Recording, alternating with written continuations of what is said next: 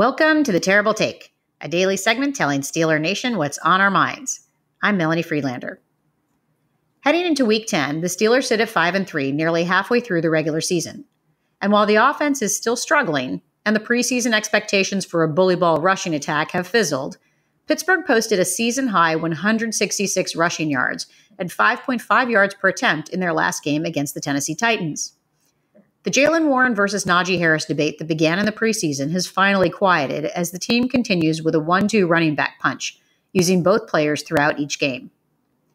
Najee Harris has been the starter in all 8 games this year and has outsnapped Warren 2-1. But with only 382 rushing yards and 2 rushing touchdowns so far, Harris is on pace for his worst statistical season since coming into the league in 2021, after surpassing 1,000 yards rushing in his first 2 seasons. The same is true when it comes to his receiving output compared to prior years. When it comes to his future, this season is very important for Harris.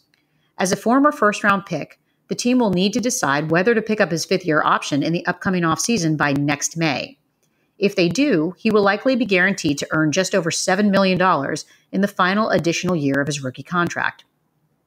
The other option, of course, would be to offer Harris a contract extension before his 4th season, adding both years and cash to keep him off the market and avoid having to use the franchise tag at any point. Harris may have some help in his bid to rack up more yards and touchdowns in the back half of the season. Now that rookie Broderick Jones is starting at right tackle, the run game should improve. And with offensive coordinator Matt Canada on the sideline and the play calling improving, not that it could have gotten worse, both Harris and Warren should benefit. Harris brings other values off the field. Possessing a remarkable maturity from day one, Harris served as team captain in just his 2nd season. And while he may not have that big C on his jersey this year, he still takes on a leadership role.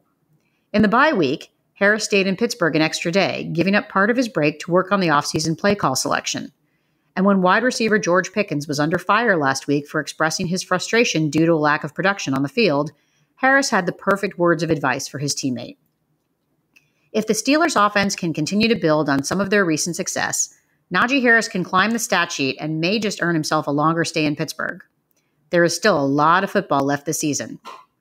That's my take. You can follow me on Twitter @GirlSurgeon. Check out The Terrible Take every day at 5 p.m. Eastern Time.